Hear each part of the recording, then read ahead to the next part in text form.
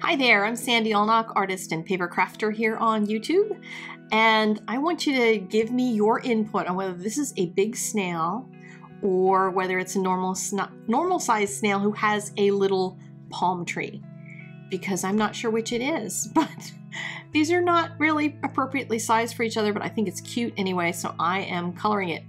Mostly because I want to let you know that Purple Onion Designs has their annual sale. Every August they do this big sale, so you're going to want to check it out. Links in the doobly-doo if you want to go check out some of the images. There's the cute snail, they had the whole release that I did recently. I'll put a link at the end of this video. I did a video talking about the rule of thirds, and that was a very popular one. You guys liked it, so I will link that in case you missed it. And it has a lot of the new release in it, but Stacy Yakula, or Yakula, I'm not sure how you pronounce it, she does amazingly cute designs, and I always like working with her stamps. So thank you to Michelle, the owner of Purple Onion, for sending them to me so I could play with some.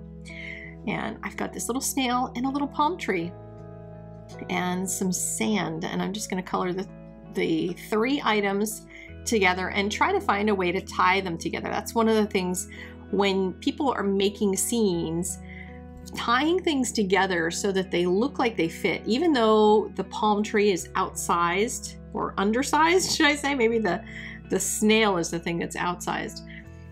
When one thing is a wrong size, it doesn't matter as much if they feel like they're nestled together. So with this one, I've got the sand that's in the foreground, so I masked out that whole line of sand before stamping the other things so that they would feel like they are in the sand, not sitting just floating on top of it, which is one of the things that lots of folks do. But then I'm also tying them together in the center. I'm tying the objects together in the middle. My tree is not perfectly centered, so it feels like it's got some interest in the layout, and it's a little bit low on the horizon. It's not right smack dab in the middle. It's not all the way down at the bottom. The sentiment is down at the bottom, so it lifts everything else up a little bit. And the focal point is right there in the center. So I'm gonna finish coloring up my tree, and I'm gonna do a couple different browns here and use just a little bit of texturizing of the bark in the palm tree and not really worry a whole lot about the shading. I just wanna give it a little bit of other color and then let a little bit of the bark show through.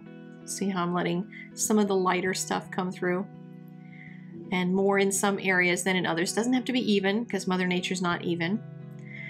And now I'm going to throw the sand across here. I'm using my E4s, which are a pretty good combination of sand colors. There's a 4-4 that's a little on the dark side, so if you have wet sand, that's a good color for it. But I'm going to start with the 4-3. I'll jump down to the 4-2, and then the 4-1. You could even go down to a 4-0 if you really want to blend it out to white, but the 4-1 is usually about enough. I'm starting off with my darker colors at the top, working toward lighter at the bottom, which is in contrast to what you would think when we're doing normal blending, because normally the darker colors are at the bottom. If I wanted to anchor this with really dark colors, then that's how I would do it. But in this case, I want to fade it out toward that sentiment down the bottom. So I want the darker colors to be toward the center and the top of the whole sand area, so that it ends up kind of pushing the eye into the scene, into where our little snail is sitting. And I'm going to tie that together even further when I get to the grasses, because even though beaches don't have much in the way of grasses, a lot of them have some really dry beach grasses, and I'm going to really make some dark areas in the center of the image. And see that dark from that green grass? It's going to start to tie the dark of the tree to the dark of the snail. And I'm going to go in with an even darker color, my darker of the two YGs that I used in the top, and I'm going to add even more right in that center point. See how that draws your eye into it? It makes that whole scene kind of tie together. They're not disparate images. They're linked to each other in some way. So that is one of the little tricks to making a scene work, so that it feels like it's one scene rather than an image here, an image there, and they're not all part of one thing.